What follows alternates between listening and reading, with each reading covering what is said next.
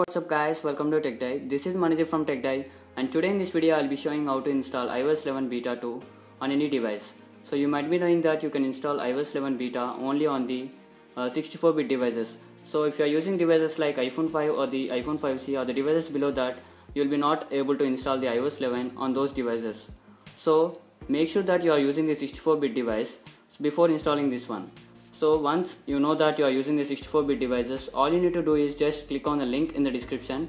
It will take you to this page, and make sure that you are opening the link in the Safari, not in the YouTube application, so that you may not face any issues on installing iOS 11 beta.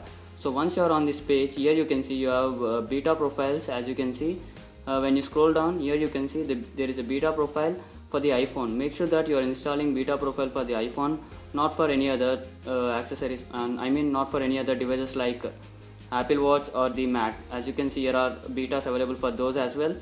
Make sure that you are clicking download on the iOS beta profile.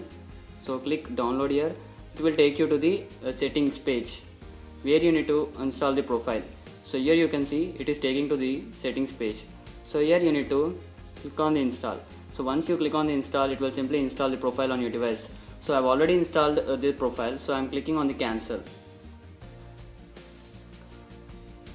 So here, once you have installed the profile, now you need to do what is just go back to the general, and here general, when you click on the software update, so now you can see you have the update available for the iOS 11 developer beta 2. So just click on the download and install.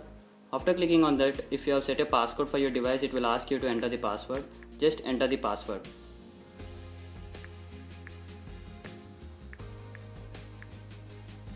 So now you can see it starts the installation process.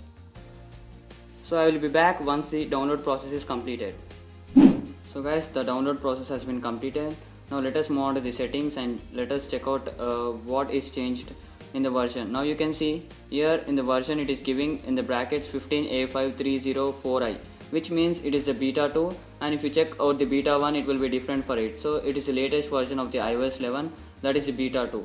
So this is how you will be installing the iOS 11 beta 2 on any device. It supports only 64-bit device, so make sure that you are using the 64-bit device. So this is pretty much on how to install the iOS 11 beta 2.